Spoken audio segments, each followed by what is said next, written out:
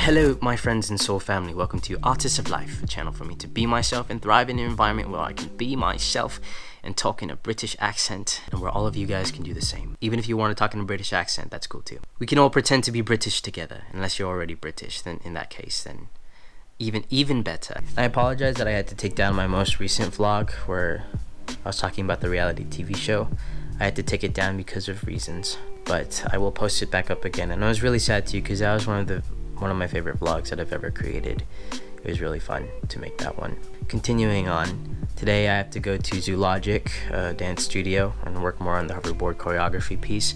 I'm doing a gig tomorrow with Dragon Talent corporate, and just gonna be working on the show with other dancers. Paris tip of the day: my social media, my presence on social media, or at least my environment on social media, it's created very specifically to inspire me whenever I look at my feed. I don't follow anyone that doesn't really inspire me. I follow the people that continue to excite me at exploring more dancing, excite me at exploring more parkour, freerunning, exploring movement, exploring life, exploring consciousness, all that stuff. These are the people that I always surround myself with in my experience in the physical, and also in my experience in the digital and my experience in the non-physical. But these guys are Keone and Mari Madrid. They're amazing. That's Yesenia. I met her at a WFPF competition. This is Callum from Store. If you guys like parkour freerunning, I highly recommend watching the documentary Roof Culture Asia. It does a lot in terms of diving deep into the essence of what parkour is and what it's about, and educating people on the amount of care that goes into the practice and the discipline. It's not just a bunch of people jumping on stuff and being reckless. Everything is very carefully calculated, and that documentary just does a really good job of it's just awesome. Believe in yourself. Will do. Hang it in there and don't worry about too much. Thank you, Ralph Smart. And just little things like that. When I'm on social media, it enhances my social media experience, and it makes it more positive and uplifting when I go about my days, rather than something that kind of takes me away from reality. It encourages me to keep on living in my reality and creating it to how I want it to be. Make sense? Human mind is so tangible. It's so easily influenced by everything that is around us. From our environment, our internal reality is a reflection of our external reality, and vice versa. And so our surroundings dictate kind of how we act, our belief systems, and all that stuff. And so I'm really picky with what I surround myself with. I surround myself with the people that I want to become, the people that inspire me to become more of myself. Not the people that I want to become, but the people that push me to become more of me. And just these little conscious environmental changes has shifted my life and impacted my life extremely deeply. I'm always surrounded by constant inspiration and constant drive to keep being myself, constant drive to keep creating cool stuff. And if you guys don't follow me on Instagram, my Instagram is basically my portfolio for my life. Nearly all of my artistic creations are on my Instagram feed. I have almost 2,000 Instagram posts, and that's a lot, but each post is something of an artistic creation. It's something that has meant a lot to me. I don't just post pictures of food, I post pictures of my training, I post pictures of my dancing, I post pictures of my artwork, I post some of my vlog stuff. And when I look through this, it's like I am reflecting on my whole entire life and my development as a human being through my art forms and through my passions. I guess I've organically kind of found my way into utilizing social media as a spiritual tool to grow and progress, and with that intention, it is so. Not just my Instagram, but also my Snapchats. If you don't follow me on Snapchat, I do a lot of talks on there as well, where I'm just being myself. And Snapchat is kind of very exclusive content. If you follow me on Snapchat, you're kind of special.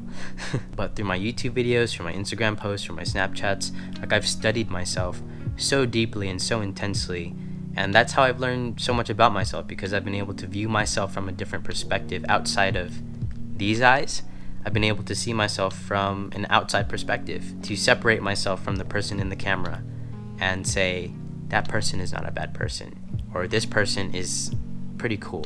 And to say those things to yourself, about yourself, is very is a very interesting experience and empowering experience if you learn to love yourself. I've been able to break down my articulation, the way my speech pattern, the way that I express my thoughts, the way I express my emotions and my feelings. The way I express me, I've been able to watch it, observe it, break it down, and truly decide whether or not, is that who I want to be? Is that who I am? Or is this belief system coming from someone else? And it's really powerful to do that for yourself, in my opinion. And it's also scary. Vlogging is a scary thing to do for a lot of people because one of the scariest things to do is to look at yourself. Why is that so scary? And I do it every single day because every day I make the conscious choice to change my life.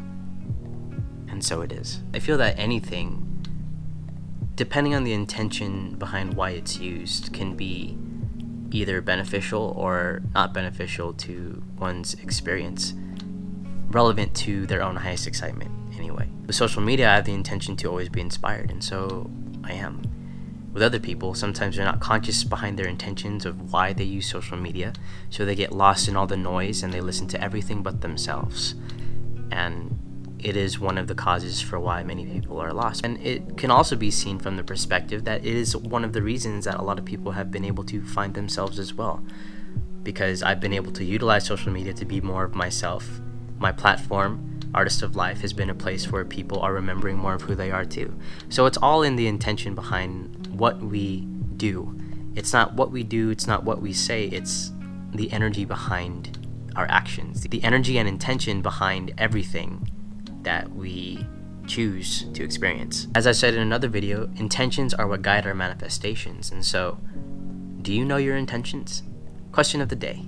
Do you know your intentions? Do you know your true intentions? And if you don't, dive deep. Probably could have chosen a better outfit to wear than just laying in my bed and talking about this topic, but who cares? Look, I'm wearing a t-shirt now. And look, my room's a little bit more cleaner. And I'm wearing a hat, so you don't have to look at my messy hair. Thank you guys for watching my morning bed rant. Love and light to all of you. Love and light to all of you. I need to get along with my day, visit my parents at Crazy Buffet, go train on some hoverboards, nay. Trying to rhyme, but I can't. Hey. I laugh at myself a lot. You guys do that? You should. Because, you know, life is funny. Very funny. Also, I'd like to say about social media is that we have access to so much knowledge and wisdom and information, yet not a lot of us know how to use it. And I think it's because we just don't know our intentions. Once again, back to the intention thing. What is your intention the moment you turn on your phone and go onto social media? My intention every single time I go on my phone or look online for something is to find something that will inspire me, to find something that will change my life. And so that is the experience that I manifest for myself. I feel that if all of us realize the amount of power that we have, especially now with technology, we'd be unstoppable. Creatively, business-wise, just in whatever we want to manifest, we have access to everything. You want to learn how to flip? Go and look up a tutorial on YouTube. You want to learn how to dance? Go look up a tutorial on YouTube. You want to learn how to be spiritually enlightened? Go look up a tutorial on YouTube. And so there are no excuses as to the amount of things that we can accomplish in this life. It is up to us to choose to utilize everything that is available to us now to create our reality to how we want to live it. That's my perspective anyway.